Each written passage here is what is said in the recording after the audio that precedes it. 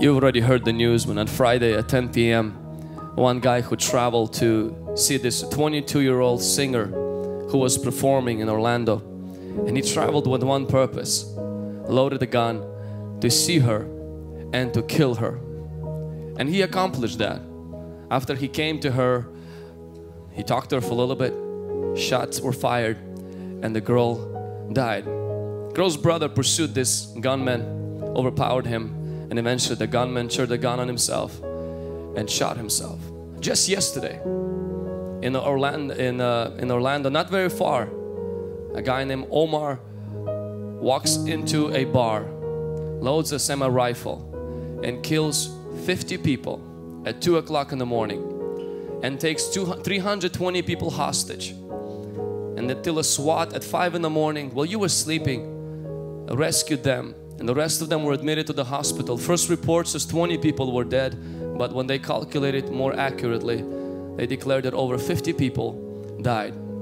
Everywhere, all the candidates are president. Everyone who believes in God and doesn't believe in God, follows God and doesn't follow God. Everyone sends their prayers and their requests, and we do the same for the families that are lost and for the families that are grieving.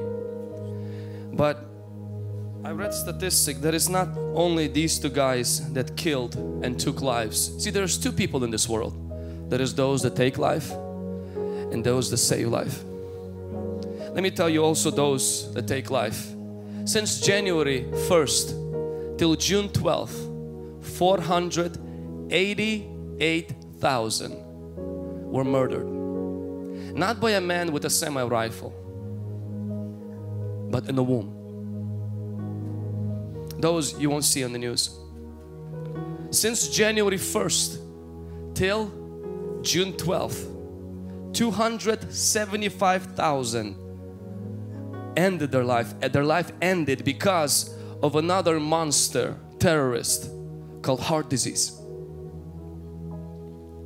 264,000, their life was taken by another monster called cancer. 156,000 people since January until June 12th were taken by tobacco. 137,000 in America since January till June 12th. Their life was taken by a monster called obesity. 112,000 by medical errors, 58,000 by stroke, accidents 60,000, alcohol 44,000, 34,000 by diabetes, Alzheimer's disease 41,000, kidney failure 19,000, blood infection 14,000, suicide 19,000, drunk driving 15,000, and we can go down the list. These people don't end up, and these evils do not end up as much on the news because they become common and become part of the culture.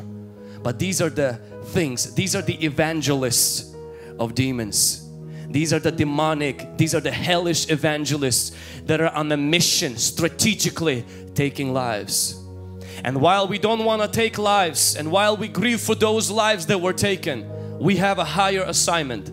We have another assignment. Our assignment is not just take life, which is a sin, but our assignment is to save life, which is our calling. Your calling is to save a life. Your calling is to bring people into salvation. Your calling is to pray out cancers. Your calling is to defeat problems and the demons. Every single day, 22 veterans commit suicide. Every day. It's no longer on the news because it's become so common. But we are saviors of life.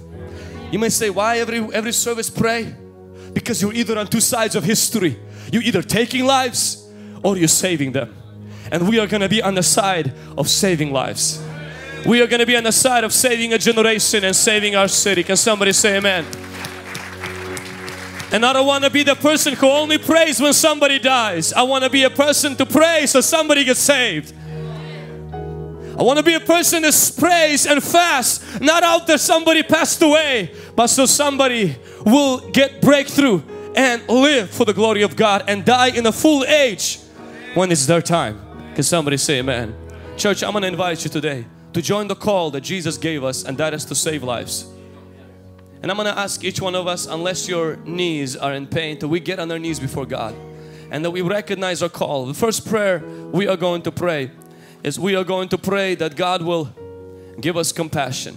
I want you to bow your head before God. Church, I know this is old school, but this is our mission and our calling. I want you to ask God for compassion. I want you to recognize, as you're on your knees right now, close your eyes, and I want you to recognize your calling is to save lives. I want you to recognize your calling is to rescue lives. You're not supposed to be on the other side. You're supposed to be on the right side of God. And in this first prayer, I want us to pray, say, God, I receive this calling. God, give me the anointing for this calling. God, give me that mission and compassion for this calling. Church, let's begin to pray. Yes, God, we ask you right now that you will give us the anointing for the mission, God. We pray that our hearts will be softened, Holy Spirit. We pray that you will pour out your love into our hearts, God. Your supernatural love, God. The love that only you can give, God. We pray that we will not be hard-hardened, God. We ask you that you will melt every single ice in our hearts, God. That every hardened heart will be softened, God. That you will give us the compassion for people, God. That you will give us the love for people, God. That you will give us that anointing, God, to reach out to people, God, to save lives, God. We pray for that special love, God, to be poured out by the Holy Spirit into our hearts, God. We pray that our hearts will be softened by your love, God. We pray that we will enter that mission, God. Mission given from you, God. We ask you for the compassion, Lord. We ask you for the love, Holy Spirit, that you will give us true love, God, true compassion for people in Jesus' mighty name. In Jesus' mighty name. Right now, I want us to begin to pray. I want us to pray for those no one else is praying for. I want you to lift your hands before God, and I want you to right now begin to cry out for those no one else is praying for. I want you to pray for the babies. I want you to pray for cancer patients. I want you to pray people addicted by drugs and alcohol. For those who are going into eternity without God. Church, let's begin to pray for those no one else is praying for in Jesus' name. Yes, Holy Spirit, we just raise up those people no one is praying for, Father. Those who are in their deathbed, those who are alone, those who are addicted to drugs and alcohol, to gambling, to abuse, Lord. We intercede for them right now, Lord. We understand, God, that we can't be here right now, Lord. But the barriers and distance is not a barrier between you, Lord. We ask you, God, for your miracle, God, to intercede for those people right now, Lord.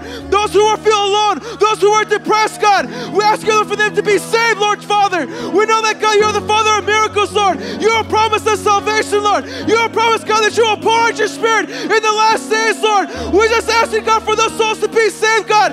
Those who are tiptoeing into eternity without you, Lord. We pray for those, God. We pray for them. We fight for their lives, Holy Spirit. We fight for them in the spiritual realm, Father God. Give us the compassion. Give us the desire, God. The people around us, the people that we don't know, God. Whoever that you put in our hearts, God, that we pray for them, God, in their addictions in Jesus' name.